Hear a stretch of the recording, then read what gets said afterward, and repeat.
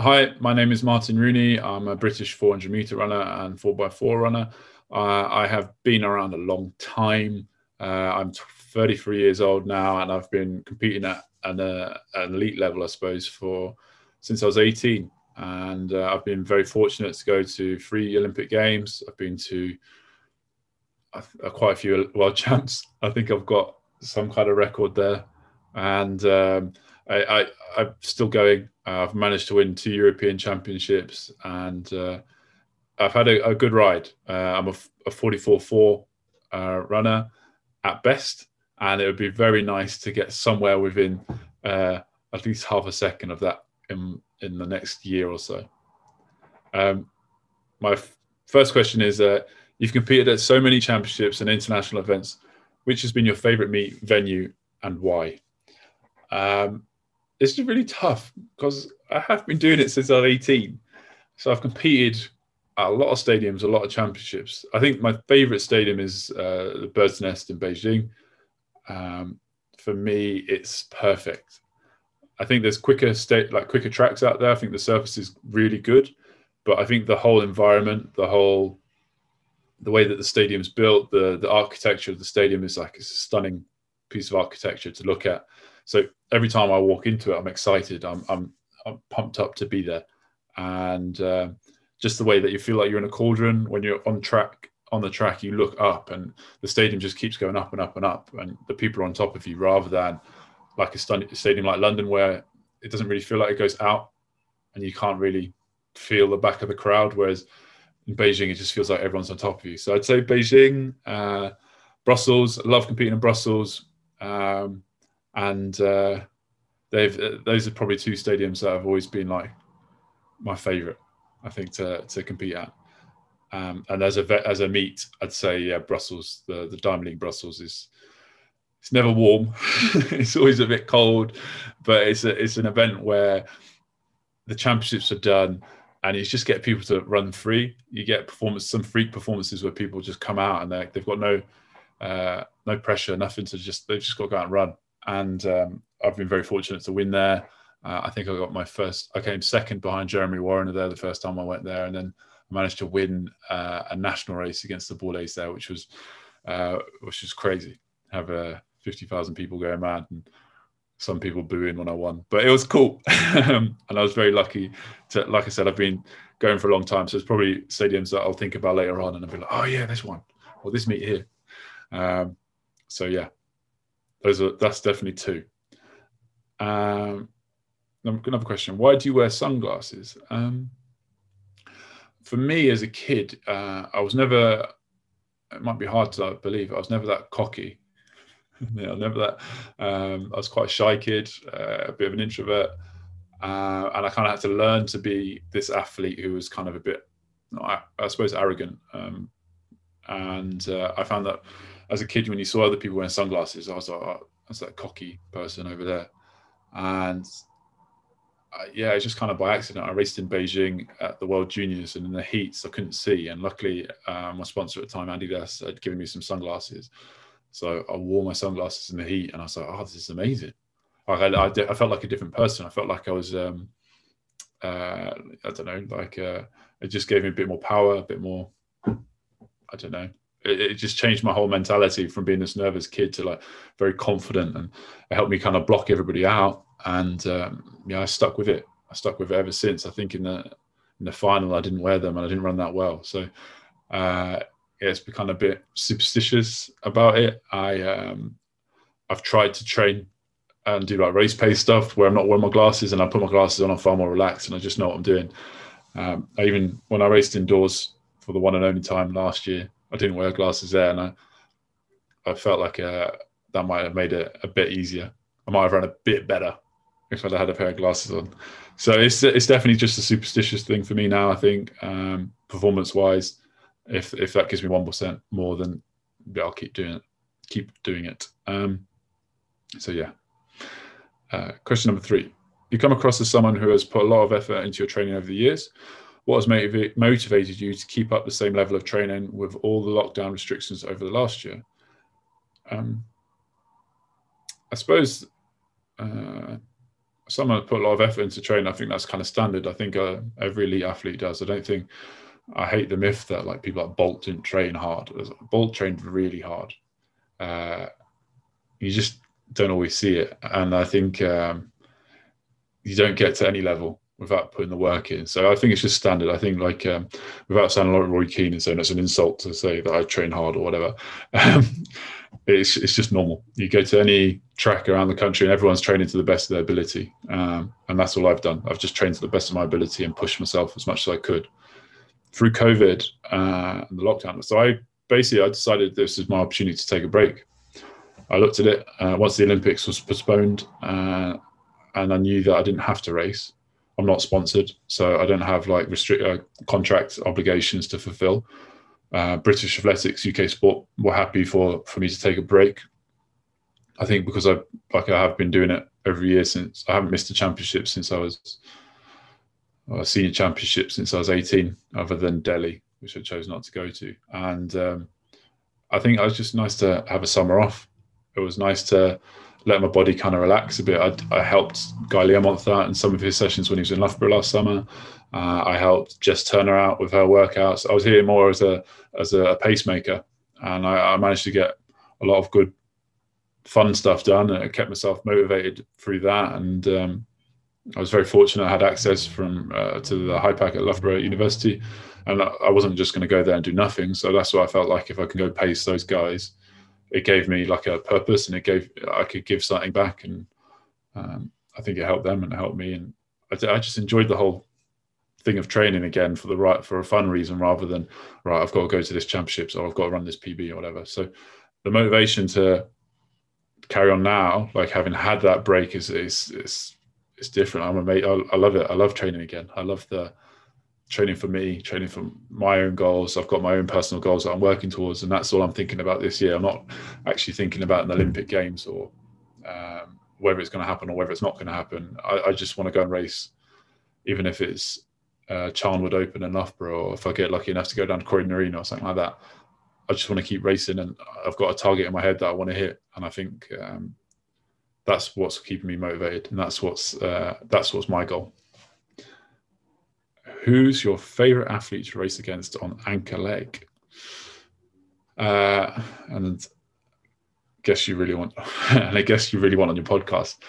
So who's my favorite person to race? Kevin Bourlet. I love racing Kevin Bourlet. Me and him get on really well. We have a good relationship. We've trained together on warm weather camps. We chat fairly regularly, and he's an exceptional relay runner. I think we're pretty even on who's beaten each other over the years. I'm pretty worried about them as a team now. Belgium seem to have obviously the three Bourlets and Secor, the world junior champions, so they're a huge threat to us. But I love running with him. Like if he's sitting on your shoulder, it's so scary because you know everything he's going to do, and if I'm sitting on his shoulder, he knows everything I'm going to do, and we're very equal on what we do. And I think he's got a quicker split than me, 43.6 or something like that. But I think I could have gone a lot quicker on some relays. But anyway, he's an exceptional athlete, and I really love racing against him. Like if we're not in the race, I'll cheer for them.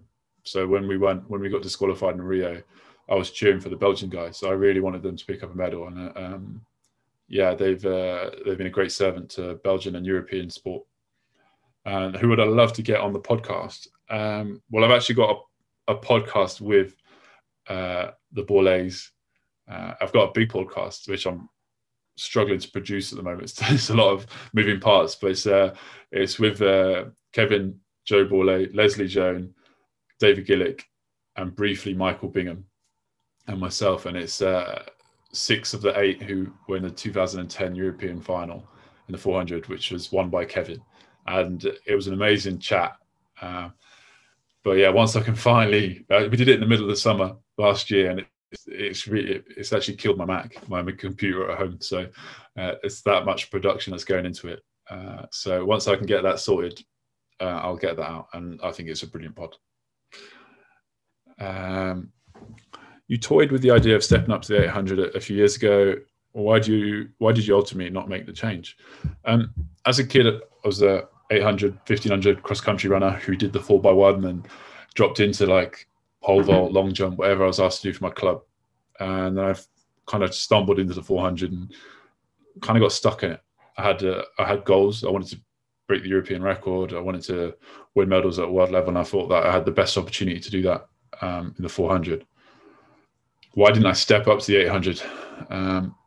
Probably because of the way I was so focused on that goal. I really wanted to run like 44.1, 44, 40. I had in my head 44.11 was what I felt like was there for me to take, and I haven't reached it. So that's why I didn't move on to the 800. And now I look at it. I think for a couple of years it was wasn't the strongest event. We had Michael Rimmer do a great job for a while, and then you had Osagi, and it was kind of just nothing really good. People were satisfied with 145s, 146s. And now you look at the talent there, it's incredible. And I think we've got guys who can really go to like the 143s and push on from there. Like you look at Dan Rowden, Guy Learmoff, Jake Whiteman. I've seen Charlie Grice just run quick, Elliot Giles, Carl Langford. There's so much talent there, and I've probably missed out some guys, and I apologise, but there's so much talent there, and it's exciting. To be a British middle distance runner is an exciting thing at the moment, and I'm just going to be a fan and enjoy it from the outside. What's the best bit of athletics advice you've ever had? I suppose it's to take every opportunity. I was very fortunate after I ran a British junior record in Melbourne. I did a piece with, I think it was the Times or Telegraph or something, one of the broadsheets, and it was with Roger Black. And I don't think Roger Black was very happy that I broke his record. But he just said to me, like, you just got to go for it. Like, don't worry about people saying, you're not ready to do things, or you're not in, you've got to take your time, whatever you say. If you're ready to do things now, go for it. Don't worry about what people say. And I think that was it. It was just like, take the opportunities that you're given and run with it. Don't be scared of it. Don't be thinking about, I should do this. I need to appear. I need to keep these people happy. Whatever. Just go for your opportunities and take it. So I think that's the same in any walk of life. You just take the opportunities you're given. The best piece of advice I'd give to somebody is learn how to run properly. I think that's something that definitely helped with my career later on. I don't think I really learned how to run until I was like 27. And I kind of wish I'd have learned, if I'd have learned in my early 20s or late teens, I could have had maybe more success. So I'd say take opportunity. My advice would be to learn how to run properly. And the best advice I got was take your opportunities. If you could choose an ultimate 400-meter race to compete in, who would be in the other 7 lanes? Wow. That would be cool to choose who you could race against. I suppose I'd love to have raced Ewan. Never got to race against Ewan Thomas. So that's one. Wade Van Niekerk. Definitely put him in. He's an unbelievable athlete. Stephen Gardner, unbelievable athlete. That's 3. Crying James. Crying James is one of those people, like, you can't help but love the guy. So you race the guy, he's beating you by a half second, a second, whatever it is, and he comes over, thanks, it's an honour to race you today. And you're like dying, and you're like, you can't even be angry at the guy. You're like, yeah, what a guy, what a human. So yeah, Crying James is definitely in there. And Wade's the same. Wade's exactly the same. It's just like, it's an absolute pleasure to race you and all that kind of stuff. And I really enjoy being around those guys. Hopefully I can get to that level again. So you got Ewan Thomas, Wade Van Niekerk, Stephen Gardner, Crying James, myself. The other 3 lanes, I would say I would love to. Andrew Steele, great man that is Andrew Steele. I'd sneak him in there. He'd be great crack. And Carsten Warholm. I love Carsten Warholm. Just a fan. As an athletics fan, him and Rai Benjamin, it's an amazing battle. So I put him in. And who else? I'd say Fred Curley. I think I've probably said too many now. But anyway, I think those guys are all incredible athletes. It's a privilege to have raced all of them, except from Ewan. But I'm very lucky that Ewan's someone that's accessible to every athlete, and he's been brilliant for me in my career. So it'd be nice to have a go at racing with him, or even just do a session with the guy. Anyway, I diverse. What's the toughest training session and why? It's all relative, isn't it?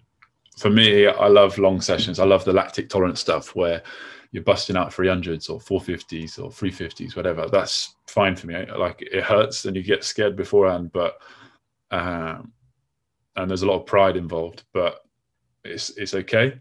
You know, you're going to get through it, and it's going to make you stronger. For me, it's actually 80-meter runs, sprints, like flat out sprints. It's something that I did a lot with Rainer. We did it once a week, and it'd be like 8 times 80 meters. And for me, it was a huge learning curve. It was basically trying to get my central nervous system used to running at speed and handling speed. And it still kills me because it's just not the way my body's designed. But once you got more comfortable at doing the 80s at speed and being more comfortable at speed, I was able to run 21.4 and I was jogging. Just from being able to like handle my central nervous system firing better. And so to me, that's probably my hardest session, 80 meters flat out times 8. What is your technique to being consistent in training, diet, and how not to wear yourself out mentally? I think the first thing is I love the sport. As an athlete, I'm a fan. I follow it. I enjoy meeting new athletes and watching their development. And I've been fortunate to be at the front seat for most of it. A lot of athletes' careers. Like, I've kind of, especially in the British scene, I've kind of been very fortunate to go on camps and championships with young athletes and follow their journey. And that's something that's kept me motivated, just trying to like keep up with them or be ahead of them or whatever it may be. But it's just something that's definitely kept me mentally in the sport. My diet, that's definitely something I've had to alter as I've got older. I had a terrible diet as a kid. Sugar has always been my nemesis. And I realized as I've got older, I can't just keep piling away chocolate bars and stuff. It doesn't work. I think last summer, when I did take the easier summer, I kind of indulged in everything. So I really enjoyed myself, let myself go. And then I realized when I came to training, I had to kind of work it all off. So my diet's quite, not strict now, but it's just about cutting the amount of food I was eating. I have quite a healthy diet, I'd say. Relatively, it's just like meat, veg, carbs. It's nothing too, there's no science in it for me. It's just making sure I'm not eating too much and not snacking a lot. Replacing snacks with protein shakes or eating like a protein, if I'm going to have a snack, it's got to be something solid. So like I'll have like a yogurt with granola and raisins and a bit of honey. So it's just nothing special in my diet. It's just knowing when I've had too much. And at the moment, I'm probably as light as I've been for a couple of years. Skin folds are at a good level, so I'm pretty happy. What was the other question of that? What is your technique of being consistent in training? I don't think I've ever. Consistency in training is a tough thing to have. Like, I think for me, it's just about staying healthy. The longer I stay healthier, the better I train. The longer I'm in the right frame of mind to train as well. And so that's where I get my performances from. If I can have 8 months where I'm training injury free, I run well. If I have 2 months, I'm not at my age now. No, it's not going to work. So I have to be consistently healthy, and that's always going to be my focus at the moment. And with 2 young kids, it's avoiding sniffles and colds and flus and stuff like that. Next question. Do you consider it important to do a lot of 200-meter races in preparation for a 400 for the speed aspect? Yes and no. I think it's doing what's right for you as an athlete. Like, so for me, I don't race many 200s, but I will do a lot of stuff in training where I'm running good quality 200-meter reps, trying to hit just ahead of race pace. I think sometimes when I've tried to go and race hard, I've run tenths and you don't get the results that you're capable of. Like, I know I'm not a speed athlete, but I know I'm probably a 20.6, 20.7, 200-meter runner at my best. But I'm never going to do that in a race because I'm going to try and do this and fight all the way down, fight the 200-meter runners, which is never going to happen. But I think for me personally, I don't believe that's what I need to do. I know a lot of other athletes do it, and I know a lot of sorry, got to do that all over again. No, sorry. I know a lot of other athletes do run the 200, and that's what they need to do to get themselves ready for a 4. But I think for me, as long as I've got my 400-meter race rhythm down, that's cool. I can run, as long as I can run 21.4 to 21.6 and be comfortable. That's my focus.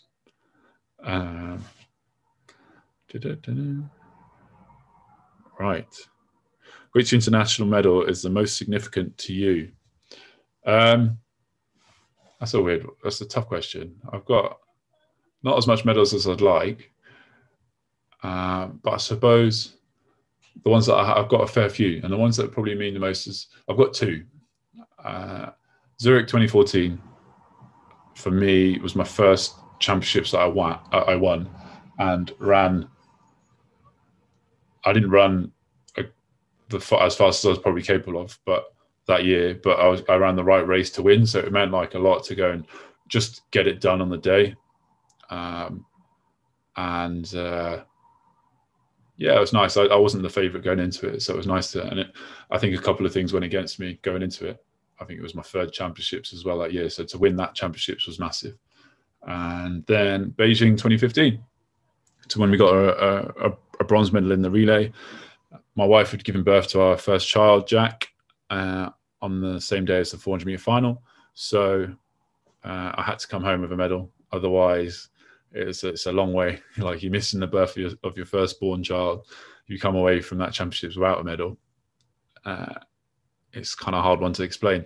So to come away with the medal was massive, and we earned it. We fought tooth and nail for that medal, and I was very lucky to come away not empty-handed. I'm going to just close the curtain. Back in a sec.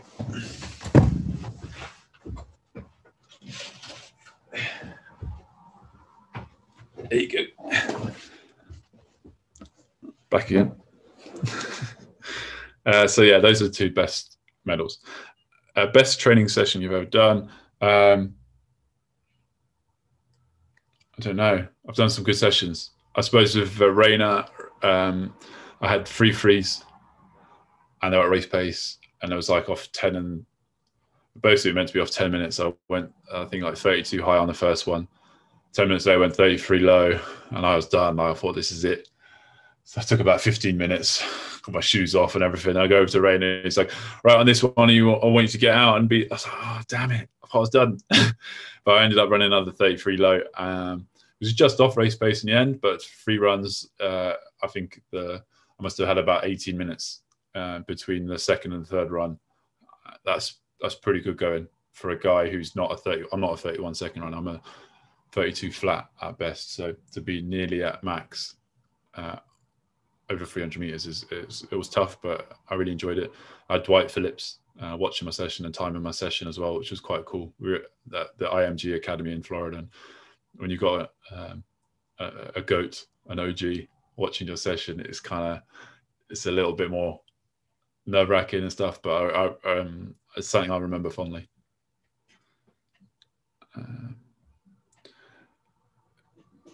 I've dropped down from the middle distances, running 400, 800 at 56, and have been training for this over the last 2 years.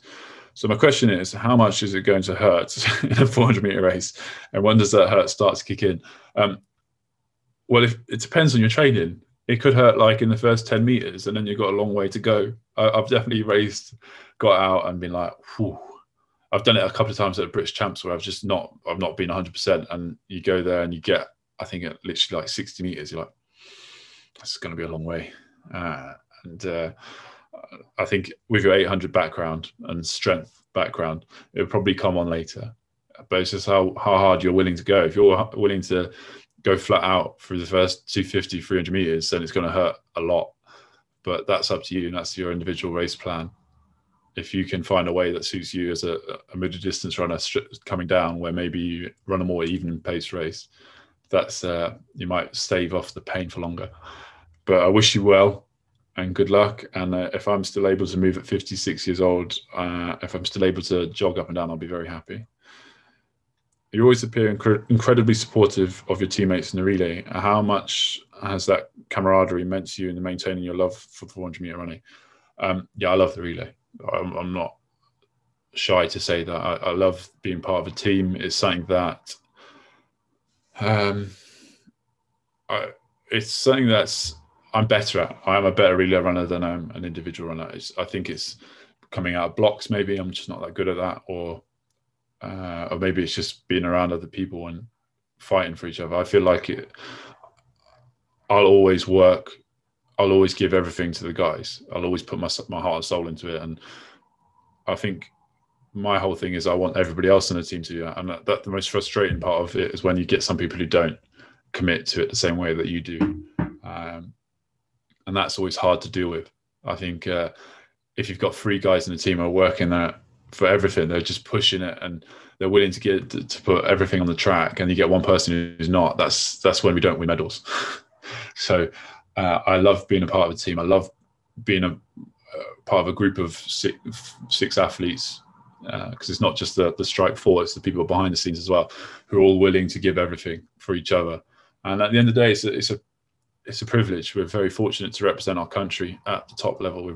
I'm proud to be a British athlete and proud to represent us on the global stage. And so that's, I want everybody else to buy into that. And when people do buy into it, we get success. I think the most gutting one was when in Rio, like we ran so well against all the odds. Like I think we got lane 1 in the heat. Rabbi Youssef had an incredible training camp and then picked up an injury just before he came to Rio. It was very unfortunate. So to lose, like I'd say he was myself, him and Matt together, and Delano doing what Delano was doing. It was very tough, like to lose him. Nigel obviously stepped up and did an amazing job as well. But that camaraderie we had there was amazing to be a part of. And I think we were ready to do big things. So yeah, I invest in the team, and hopefully they give it back to me in good high performance. If you could become Olympic champion in any other sport, what sport would you choose? If I could choose a sport to be Olympic champion in, I'd say rowing. I think rowing is one of those sports where you do well in that rowing, and then you've got a job for life, something else. So that's me just thinking in the future. I'd be like, well, okay, cool. I'll do my job as a rower for maybe 10 years, and then I'll walk into a job at one night. I've got an education at one of the high-end universities, and it's just me being selfish, really. But I think it's just looking to the future. Rowers seem to look after themselves, look after the squad. I have one more question, which came on another platform. If I could choose my British all-time 4x4, who would it be of people that I've ran with? So I'd always put Rabbi Youssef on first. I think Rabbi Youssef in 2015 did an amazing job. Like he'd ran 5 races, he made the individual final, and he came to the final. He dropped another, like he just did a job for us. It was incredible.